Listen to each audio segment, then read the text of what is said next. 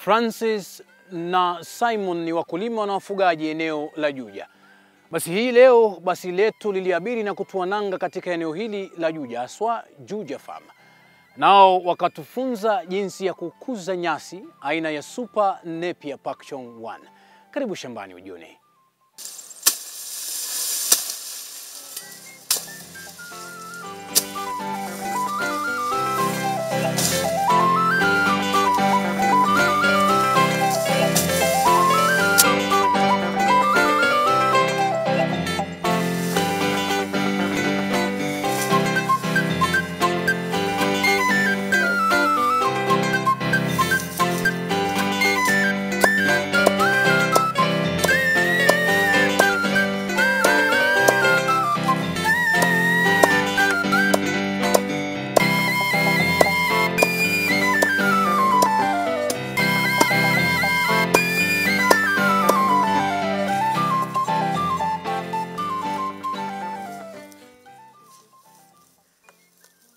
Kati ya chakula kizuri kwa mifugo kama vile mbuzi na ng'ombe haswa za maziwa barani Afrika, kwani huweza kukua kwa kutumia kiwango kidogo cha maji na madini, hivyo kufaa maeneo kame pia. Ni shambani kwetu ambapo tunakuza aina tofauti za nyasi, na haswa sisi ni wafugaji wa kondoo, mbuzi, sungura, na pia tunapenda upanzi wa miti na pia kuweza kusaidia wakulima wenzetu. Ukuzi wao wa nyasi ulianza kitambo kidogo tangu mbugwa na kakake wakiwa wadogo. Hapo awali walikuwa wafugaji wa mbuzi na ng'ombe na waliona jinsi kupata chakula cha mifugo wao ilikuwa kibarua kweli.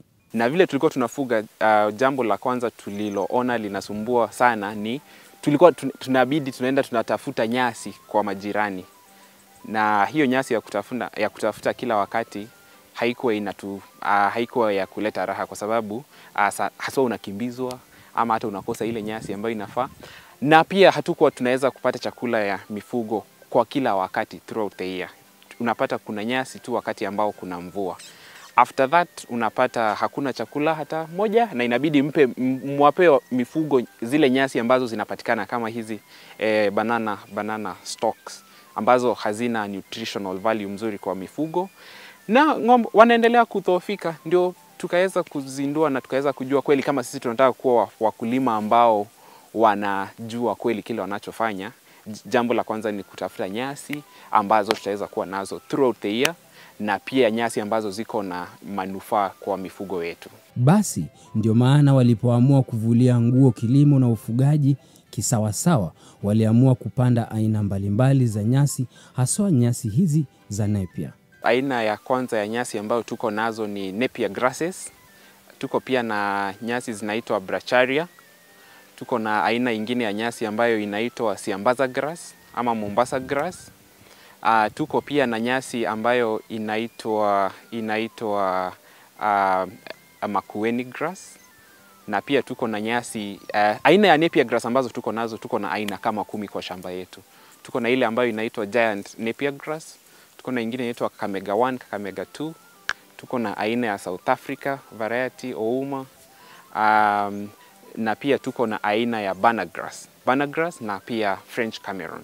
Lakini kwa ile ambayo ni mpya zaidi ambayo tuko nayo na tumeweza kuikuza kwa zaidi, na ambayo tunaona kweli itafaa sana wafugaji wa Kenya, ni ambayo inaitwa Super Napier Pakchong 1, ambayo tuliweza kuikuza huku shambani kuanzia mwaka wa 2018, na tukakuwa wa kwanza kabisa Kenya kuwa na hii nyasi, na tunafurahia sana kwa yale manufaa ambayo wakulima na haswa sisi wenyewe tumeweza kupata kutokana na ukulima huu wa hizi nyasi tofauti. Super Napier Pakchong 1 ni aina ya nyasi ambayo imezalishwa kutoka kwa mtama na nyasi ya Napier. Tofauti ya Napier hii na zile Napier zingine ni nyingi sana. Hii nyasi iko na manufaa mengi sana, ama tofauti zake ni nyingi sana ukilinganisha na zile zingine. Kwanza ni vile tumesema imezalishwa, so yenyewe ni cross, so it's a superior grass, yeah? Hiyo crossing inaifanya ikuwe na what we call crude protein content. Inaongezeka kama inakuwa maradufu, inakuwa double, between 16 to 18% crude protein. Nyasi za kawaida Napier grasses unapata ziko na crude protein content ya 7 to 9% under similar conditions.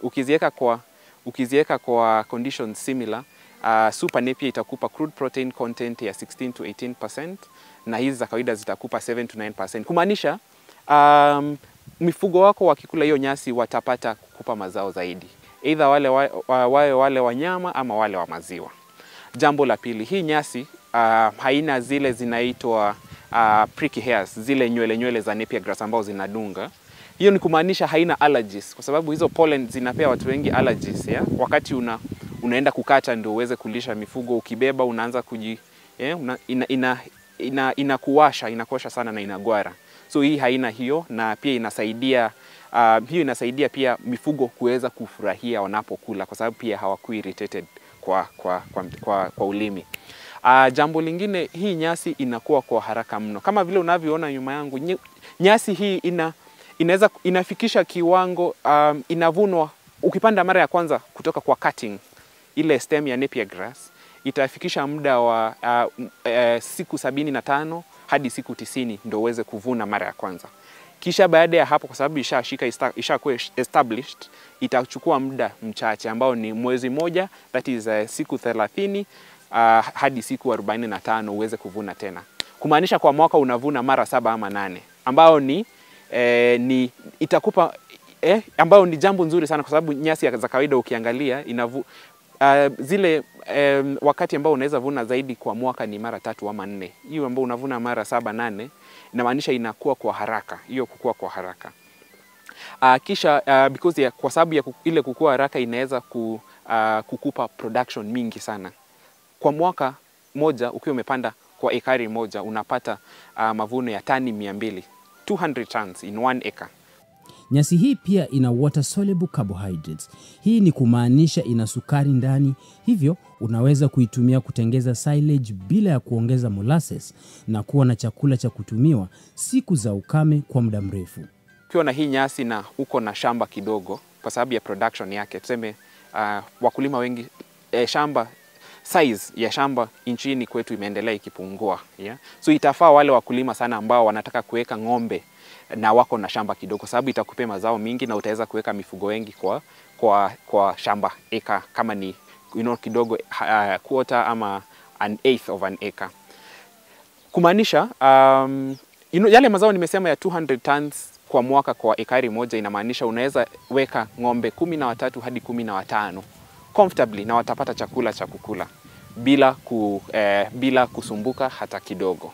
Na pia hii nyasi because of the high protein content ya 16 to 18%, itaweza kukusaidia kuweza kupunguza ile malisho ya concentrates ama supplements ambayo unaweza kulisha, unapea ng'ombe wako ama mbuzi wako ama sungura wako kila wakati. Ikikupa hiyo saving kama ni ya dairy meal as a concentrate, na vile tunajua nchi yetu chakula za mifugo sana hizi concentrates zimekuwa zikipanda bei kila wakati kwa sababu ya ukosefu, na pia kwa sababu ya global economic factors or activities. Unapata kwamba utaweza kulisha mifugo wako on a high nutritious fodder at a cheaper cost, na utaweza pia kusave on the concentrates zile ambazo unalisha ng'ombe. Niko na uhakika ukiweza kulisha ng'ombe wako na Super Napier wataongeza maziwa na kama ni ile kiwango ya dairy meal, kama ni ng'ombe wako na umpe dairy meal kilo 8 ama kilo 10, utampa kidogo tu na ataweza kuweza kufikisha kile kiwango cha maziwa ambacho angetoa kama hangekula dairy meal ambayo angekula kama hangekula dairy meal. Yeah. Iwapo ng'ombe wako watumia nyasi hii ya Super Napier, basi wataongeza idadi yao ya maziwa na pia kiwango cha dairy meal unachompa kitapungua pia. Nyasi hii pia haisumbuliwi na magonjwa sugu ya Napier. Tumekuwa tukikuza hii nyasi kwa sasa miaka karibu 5, kuanzia mwaka wa 2018, 2018 November. Na kwa utafiti wetu hatujaona any instance ya ugonjwa wowote ama pest or diseases. Sana Kenya Napier grasses zinaafektiwa na 2 types of diseases, ambayo ni head smut disease, ile inatoa kichwa ambayo inaanza kuwa black, head smut disease, na pia kuna ile ingine stunting disease ya Napier grass. Yenyewe inaanza kuwa yellowish, kisha inaenda hivyo inaisha. Super Napier hatujaona ugonjwa wowote ama wadudu wowote ambao wanaiathiri. Na kwa hivyo tunaona hata zile sehemu ambao wamekuwa na hiyo shida za head smut diseases ama stunting disease kama Western Kenya, pande za Homa Bay, Kisumu, Kakamega, Vihiga, wanaweza waka-adopt hii Super Napier na itaweza kuwafaa kweli. Hivi sasa wao wanazingatia uuzaji wa cuttings za Napier kwa ajili ya upanzi kwa wakulima. Hawauzi nyasi kwa wafugaji. Kwa sasa hivi tuko na Napier grass ekari karibu 6.5 ambayo tunauza kwa cuttings ama zile planting materials za Napier grass. Tukiweza kuongeza Napier grass ifike kiwango kizuri kama ekari 20 ama 30, kisha tutaanza kuprepare ready to sell fodder. But for now tunauza planting materials because yes, tukiwa wa kwanza kuintroduce nyasi Kenya, unajua watu wengi wanataka waweze kupanda ili waweze kukuza kwa shamba zao. So tukaona the focus yetu saizi ikuwe ni ile kuuza mbegu, ndio kila mkulima ama yule mtu yote anataka kuwa mfugaji nchini kwetu anaweza panda hata kama angalau ni kidogo, kisha uendelee kupanda na uendelee kuzalisha kwa shamba yako na pia upate hizi mbegu. Lakini tukiweza majaliwa, tukiweza fanikiwa, tunaweza endelea kuongeza ndio tuweze kusupport wale wakulima ambao wanataka kufuga na ilhali wako maybe katika towns ama mijini na hawana shamba kubwa, ama wale kazi yao wanataka tu kulima lakini hawataki kushughulika na ukuzaji wa nyasi. So hilo pia ni hiyo ni target area yetu ambayo tunaendelea kuexplore, lakini kwa sasa tuko na cuttings za Super Napier Pakchong 1. Upanzi wa nyasi haswa aina hii ya Super Napier hauna changamoto nyingi. Ukitayarisha shamba lako vizuri na upande, hakuna kazi nyingine ya kupalilia, kwani nyasi yenyewe huua magugu, hivyo kuitunza ni rahisi. Lakini kile ningehimiza ni tumesema hii nyasi ukipanda leo itadumu kwa shamba yako kwa miaka 7 ama 8, 7 to 8 years from now. Hiyo ni kumaanisha ukipanda sasa hivi tuko 2022, by 2030 utakuwa na hii nyasi bado. Na vile miaka inaendelea kuongezeka, unapata kwa sababu ya kukua kwa nyasi haraka, inamaliza zile minerals and vitamins zile ziko kwa the minerals zile ziko kwa mchanga. Vile tumeweza kusustain hii Napier grass yetu ni kila wakati tukikata mara 2 ama 3 tuna top dress ama tunaweka ile farmyard manure ile ya mbuzi, well decomposed manure ya mbuzi na kondoo wetu.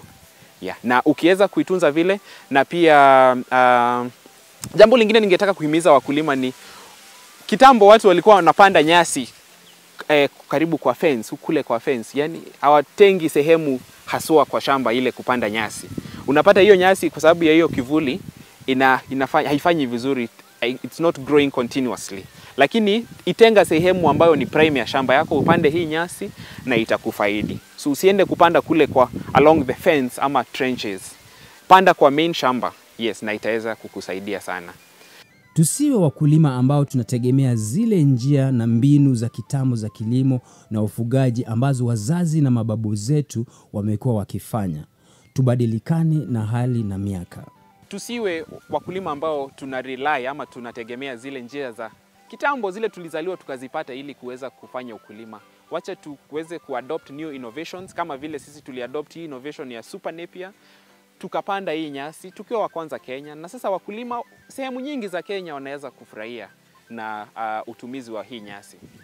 Nikitaja tu kwa ufupi, hii nyasi inafanya vizuri sana kama vile nimesema in almost all the counties, kwa sababu sasa hivi tumepanda karibu 35 counties of the 48 counties in Kenya. Meru, Murang'a, Nyeri, Nairobi huku, Kiambu, mahali tuko, Kajiado, Taita Taveta, Garissa, kule West Pokot, Trans Nzoia, Uasin Gishu, Nakuru County, Nyandarua, Laikipia. Inafanya vizuri katika kaunti mingi, na ningefurahi sana kama kila mkulima angeweza hata kama ako na sehemu fulani ambayo ako na zile chakula analisha, ajaribu Super Napier, aone tofauti yake, of which najua ataona, alafu adopt kulingana na conditions za ukulima wake. Iwapo utafuga mifugo na kuzingatia ukuzi wa mimea, faida tele kwako. Kama ulivyosikia, nyasi hii aina ya Super Napier Pakchong 1 sio ngumu kuikuza. Isitoshe, mifugo wanapenda kuila kwa mno, kwani ina madini si haba, ikitia ndani protini ambayo ni muhimu kwa kilimo hiki cha mifugo. Basi mie nikimeza mate, usibanduke, tarajia punde na mengi zaidi.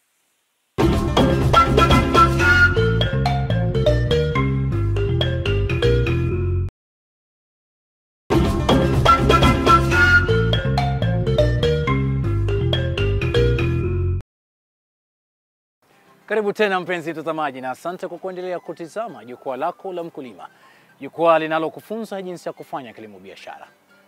Bado tukiendelea na ukuzi huu wa Napier aina ya Super Pakchong 1. Ukitaka kukata cuttings kwa ajili ya upanzi, hakikisha kwamba zina macho mawili au ukipenda nodes mbili, kwani zote upande wa mchangani. Basi wacha tukuonyeshe jinsi ya kupanda ukitumia mbinu hii ya tumbukiza. I hope I'm audio. Let me talk to.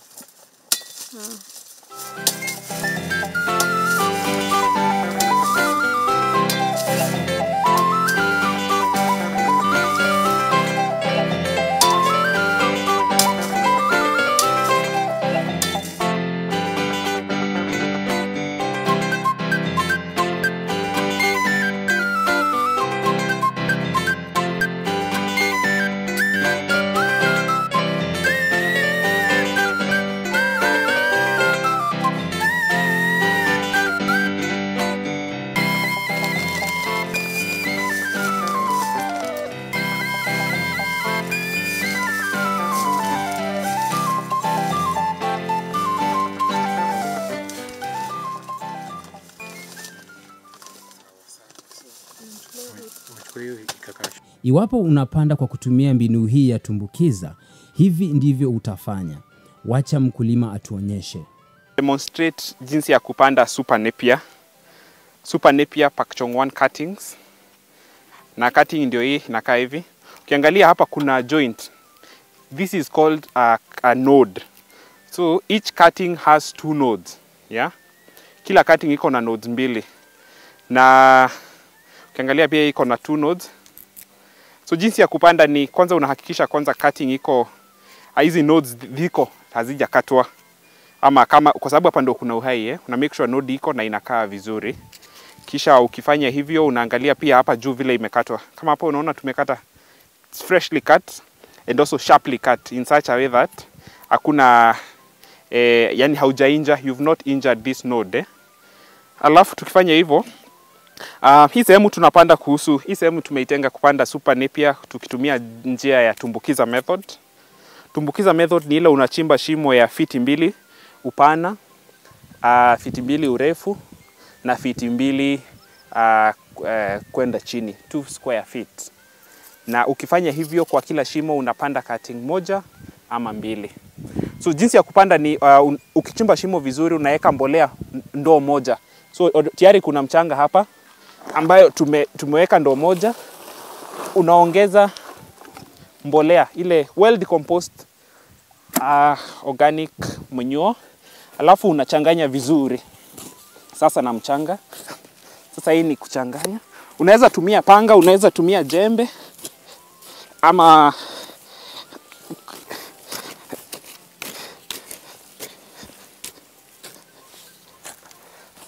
ikuwe very well done mixed.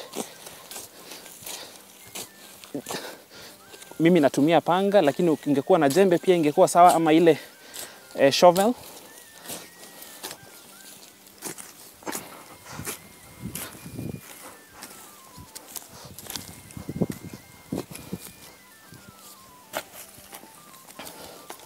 So you mix it thoroughly.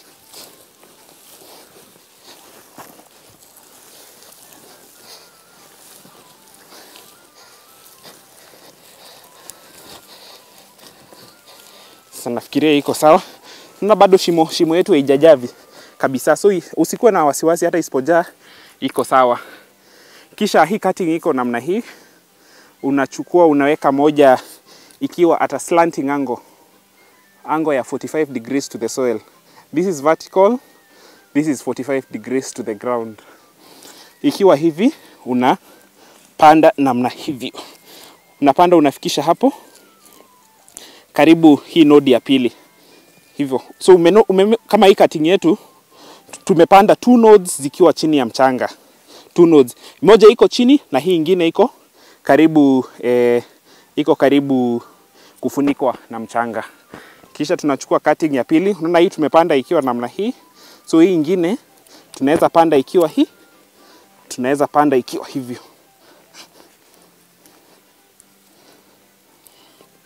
Tumepanda ikiwa hivyo. So huku kwetu black cotton soil, kama vile umeona, it's very sticky na when it is wet, na pia kukikauka it starts to crack kukikauka. So this is one of the difficult soils to work with, but tumeona Super Napier inafanya vizuri kwa huu mchanga wetu wa black cotton soils, na bora tu ikuwe well drained, isikuwe ile ambayo iko kwa mahali ambao kuko na waterlogging. Pia itafanya vizuri kwa soils za red soils na loamy soils zile ziko well drained. Kisha tukipanda hivyo tumemaliza. Sasa the next thing ambayo imebaki ni kuweka maji. Kwa sababu kipanda it's recommended unaweka maji ndio kuhasten hiyo ama ndio kuwe na ule unyevunyevu. Notice maji imekuja na ndoo na namwaga very gently, yeah? Ndio nisiweze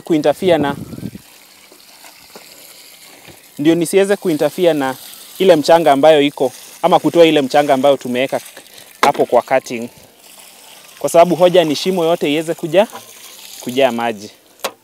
Sasa tumepanda Super Napier yetu. Wakulima wengi na wafugaji wana tatizo la lishe bora ya mifugo yao. Ile inayopatikana pia iko na bei ya juu na kupanda kila kuchao.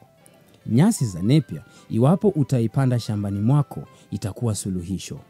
Mimi ningefurahi sana kama kila mkulima ambaye yuko Kenya ama yule ambaye anatarajia kuwa mkulima wakati wowote ule, kama anaweza panda hii nyasi, aitunze na aweze kuiangalia kwa makini zaidi, itaweza kumpa manufaa mengi sana. Kwa sababu ataweza kupata continuous production ya chakula throughout the year. Vile tulisema ni drought tolerant, yeah? Alafu pia utaweza kupata chakula ambayo iko highly nutritious. Yani ukikompare na hizi chakula zingine zote ambazo ziko huku zinapatikana, iko highly nutritious. Na pia Napier grass haina management yake si mbaya sana ukiangalia yani vile inafanya compared na zile chakula zingine. Inafanya vizuri sana. Na ukitunza wenye itakusaidia. Wakulima ambao wako very far areas kama northeastern, eastern parts of the country, kule pande za Central Meru ambao kuna mvua zaidi, Central Kenya, Rift Valley, Western, naweza wahimiza wapande hii nyasi kwa sababu Napier grass on its own is a tropical grass. Ni nyasi ambayo inakuwa vizuri sana nchini kwetu Kenya. Na sasa ukitunza kwa kuiwekea mbolea na ukue na nyasi ambayo inafaa, haswa Super Napier, ukulima wako utakuwa bora zaidi na utaona utaweza kupata mapato ya kukusaidia. Umeona jinsi ya kuhakikisha kwamba cutting zako zinasalia kwa hali nzuri iwapo unazisafirisha ama unataka kuzihifadhi upande siku nyingine. Basi mfuko huu wa nailoni ni mzuri kwa kazi hiyo.